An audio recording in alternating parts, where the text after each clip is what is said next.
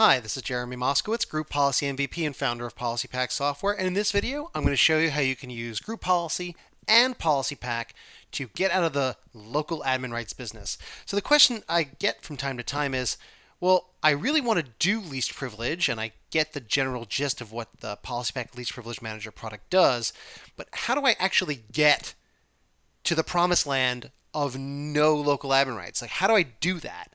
So let me set the stage. So a person can be an admin on your box for a couple of different reasons.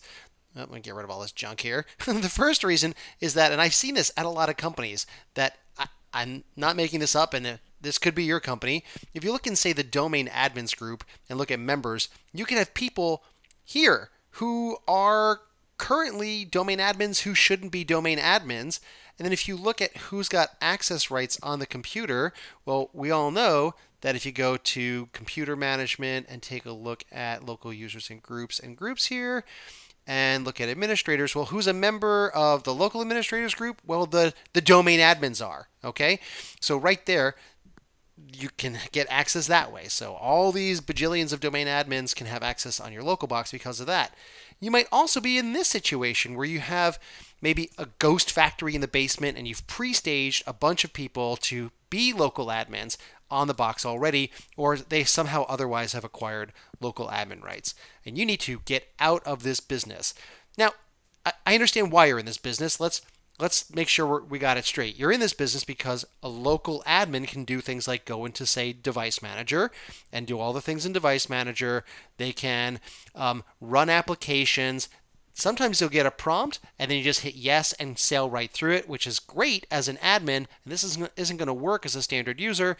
And of course, if you're trying to install software as an admin, everything's going to work because, well, you're an admin, right?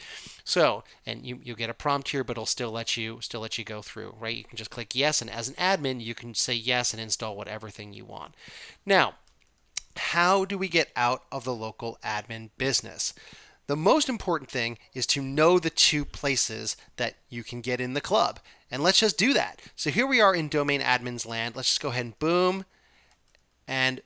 boom, remove these two people from, say, domain admins that don't need to be in there. That's the first thing. Now, the second thing we need to make sure is how do we get rid of the people that are in the computer management domain admins group here locally. Now, if you were to try this experiment yourself and go to local users and groups and go back to groups and click on administrators, look at what happens. You actually, all of a sudden, you see that the SIDs are being demonstrated instead. That's a little weird. It's because like it's trying to, it knows that there's like a disturbance in the force or something. So we've already removed the domain them from a group that they're a member of right now. But the next thing we need to do is actually to literally go from machine to machine somehow. Hang on, we're going to do this using policy in a minute. And remove all the people from the groups. Does that make sense? We're going to get rid of all these people, but instead of you running around to your 200, 2,000, or 20,000 machines, we're going to use the power of group policy preferences, actually. This is not a PolicyPak thing, the power of group policy preferences, and deliver the signal to remove the unnecessary people. So let's see who I have. I've got a guy called admin. That's just, I don't know who that guy is. We've got the local administrator. That's cool. And if you know the internals of Windows, the local administrator is actually disabled by default on Workstation. I've got domain admins. That's cool. I want them there. I got this guy. His name is A. That's a weird guy. I don't want him there. I don't want eSales User 1, eSales User 2, or eSales User 3 here. You know, really, the only people I want is the domain admins group. I don't want any of these guys. I don't know who they are, what their story is. And even administrator, well, okay, fine. Maybe I'll leave administrator here, although there's really no good point. Anyway, that's what we're going to do using group policy preferences and get these guys gone. And you can pretend you've got 20,000 machines. That's totally fine. What I'll do first is I will log off here. I'll go ahead and sign out. And then what I'll do is I'm going to use the power of group policy preferences. I'll do this for all of my East Sales desktop machines. For instance, I will perform user group assignment for admins. Okay, it doesn't matter what the name of it is. Okay, so here's my eSales desktops. And I'm going to do this on the computer side. So on computer side preferences, I'm going to go to the one that's called local users and groups. And again, this is built right in. You can do new, what's called local user here. Actually, new local group. That's the one I want. So the group name that I want is administrators, and it's kind of in the middle. If I can find it, authenticated users, administrators. There it is, right in the middle. That's weird. I know that's where it is. And here's what I'm going to do. I'm going to delete all the member users and the groups. That nukes everybody out. But wait, I'm going to add back in 2 key people. I'm going to add in, and you got to hit the 3 dots, domain admins. Okay, I'm going to add those guys back in. And if I want to, I can also add in back the local administrator.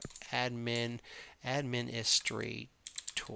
Okay, you see what I'm doing here? I'm adding in the domain admins back and the local administrator.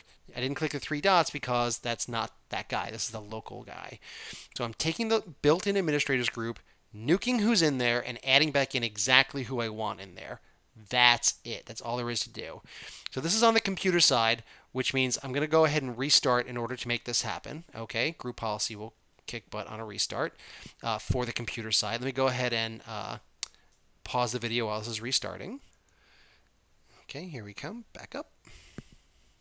Okay, here we are. We're ready to log on again. And let's see what we can see. So first thing is let's go ahead and go to command prompt. We'll run who am I /groups. And we can see that this person is just a built-in user now. Whoops, sorry about that. He's not a domain admin. He's not a local admin. In fact, if we were to try to do some local admin-y things like right-click, command prompt, run as admin, he can't do that anymore. If you were to go to, say, device manager, well, device manager says, I'd love to help you, but now you're a standard user. You need to be an admin in order to do these things, or to run certain utilities like process monitor or install Skype. Those kinds of things. You can't do that unless you have the proper rights. And now is where PolicyPak Least Privilege Manager kicks in. Right here, right now. So let's go back to our East Sales users, people who are no longer running with the scissors all the time. And now's the time where we can do PPLPM, elevate when needed. And I'm just going to just do 2 little ones. We have tons of videos. I just want to kind of finish the full end-to-end idea here. So we're going to go on the user side or the computer side if you wanted to. You can say on this computer you could do that. But I'm going to do this on the user side. For these East Sales users that had the rights and they don't anymore, we're going to use Least Privilege Manager. And the first thing I want to do is enable them to get into Device Manager. So let's right-click New Control Panel Applet Policy. And we're simply going to pick the device manager, boom, right off the tree. Bing, bing, bing. So next, run with the elevated privileges. So let DM run now. Okay, I'm not running with the scissors all the time. I just want to let device manager run. And the other thing I want to do is say a new executable policy. And I want to let a very specific version of an application run, say process monitor that didn't run 10 seconds ago. So if I look at share apps to manage and demos, there's my version of ProcMon. I don't want an older version. I don't want a newer version. I want this version to run with elevated privileges. So everything is happening now in the user context, but we're elevating just the process. So this would be let ProcMon run. There we go. So we're ready to go. We'll go over to our endpoint. Remember, this guy is still a standard user. Okay, we took away those rights using the inbox group policy preferences method. We stripped him of his admin right credentials. He doesn't need that anymore. He doesn't need to be running with the scissors all the time with all that entails and all that badness.